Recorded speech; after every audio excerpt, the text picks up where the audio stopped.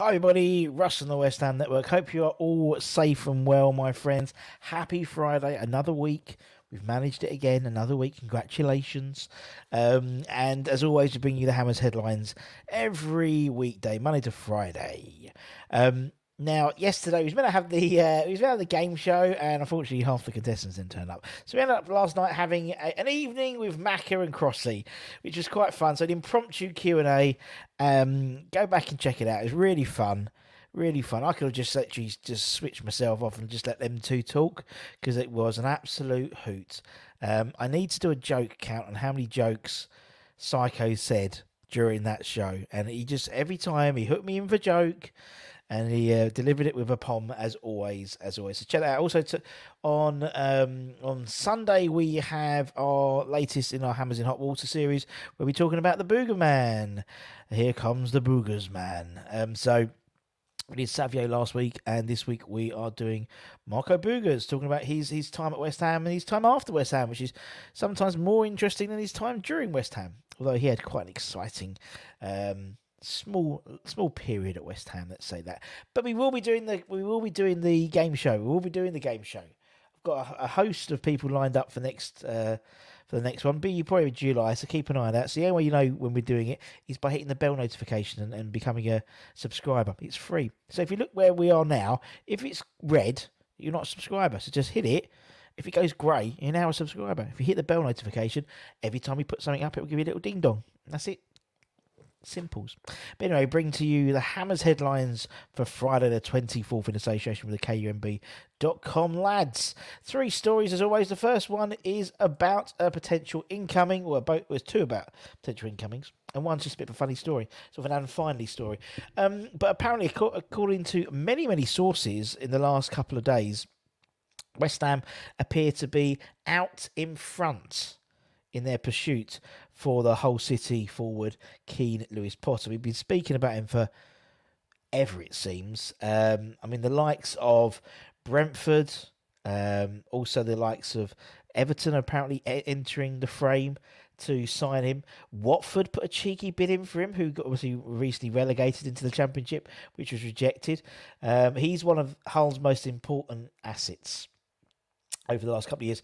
He's only 21, as we know, and he's broken through recently in a big way into the Hull side and also into the England international side, getting into the under-21s.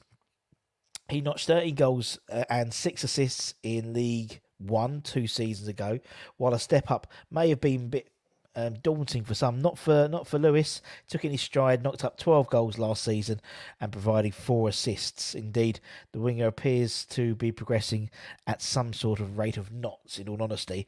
While Hull finished 19th in the Championship last season, Lewis's performances were far superior to the rest of the side. He really was a standout performer. Now, obviously, we know that multiple Premier League sides, we said, are vying to give him a chance at the top flight football, the toppest flight in football. However, it does seem that we are out in front in our pursuit. We're above the likes of our rivals in terms of Brentford, in terms of Everton. Apparently, Brentford had it was £8 or £12 million bid rebuffed right at the beginning of the summer transfer window.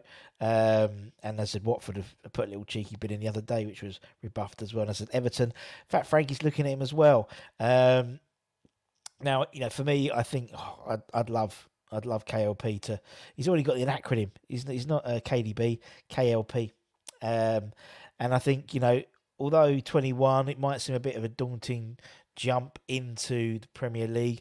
You look at someone like, I'll say it very quietly, Dele Alli, who was at MK Dons, who were in League One and moved to them down the 3-point lane and made a huge impact. I think he contributed something like 19 goals contributions in his first season for Spurs. People can do the step up. I mean, you look at the progress of Bowen, you look at the progress of maybe Said Benrahma. At times, they're both impressed during their time at West Ham.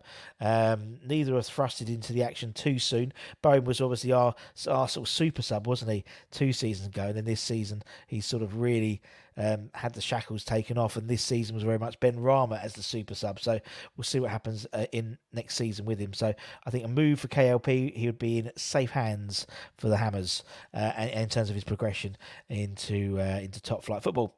Now, another incoming, apparently a very imminent one, as we all know, well, as we're all hoping, is Areola. We'll hope so, because Sam Johnson's gone to Crystal Palace, Nick Pope's gone to Newcastle. So if you want a decent goalkeeper, there's only one left, really, to be honest.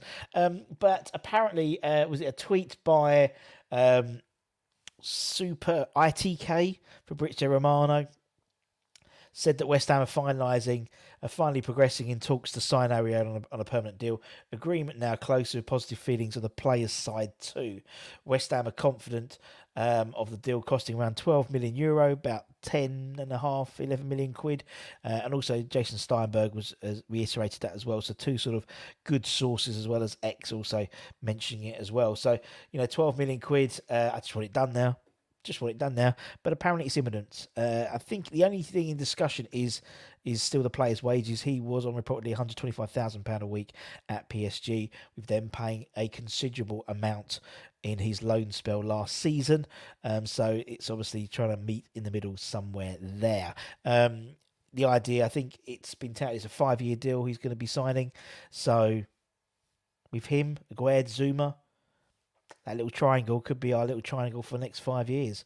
That's a great base. That's a great base to progress and have a good, a solid defence. That's what we need this season, a solid defence. So we'll see. So it could be sooner rather than later, Areola. They have until the end of the month to, I believe, to exercise their the 12 million euro option.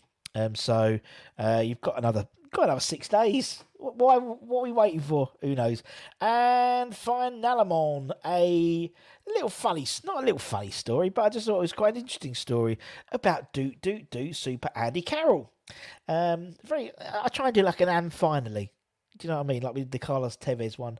And then this one's Andy Carroll. Now, the former West Ham striker, as well as West Brom, Newcastle, Reading, he's on the verge of moving to Belgium giants Club Brugge, according to reports. Carroll was released by Albion following the expiration of his short-term deal at the Hawthorns last season, but now looks set for an unlikely transfer, which could see him make his Champions League debut at the age of 33 years old. Obviously, recently married as well, Mr. Carroll. Now, Club Brugge were crowned Belgian champions for the 18th time last year under the guidance of former West Brom man Carl Hofkens. The reward for achievement is automatic qualification for the Champions League, a tournament they've regularly been members in recent years. Despite a stint at Liverpool between 2011 and 2013, Andy Carroll was never involved in Champions League football, with the Reds only qualifying for the competition in the season after he left to West Ham. Very similar to Pop Robson, wasn't it? When he kept on leaving and would win the cup. This means he could now make his debut in club football's biggest tournament at the age of 33 if the deal is completed. The Geordie star scored 3 goals in 14 appearances for the Baggies last campaign before being released at the expiry of his contract. So Andy Carroll, I don't know if it's the oldest debut, Champions League debut. Someone's going to have to find that out. But it's up there. It's up there. So good luck on your move, Andy, to Bruges. And hopefully you'll be in a Champions League. Fair play. And that's it, my friends. That is it. As I said, if you're around this weekend, we've got loads of good stuff. You can go back and watch the evening with Macca and Crossy. Great evening. Great fun. Crossy was on top form. He even had to go and put his phone on charge. Hilarious. And Macca was just Macca as always, as you can imagine. And also we've got, as I said, we've got some stuff coming out. So actually tomorrow, I believe, we may have Anton is doing a profile on Keane Lewis Potter, actually. So check that. That'll be tomorrow sometime it's usually tomorrow morning, Saturday morning. And then Sunday morning, we'll be talking about Marco Boogers. What a great way just to finish off the week. So take care, everyone. Stay safe. Wash those hands. Stay, like you say, cheeky. Stay positive. Stay hydrated. It's still sticky. It's clammy. It's clammy weather out there. Don't like it. And I'll see you guys very, very soon. Ciao, ciao for now. Have a lovely weekend, my friends.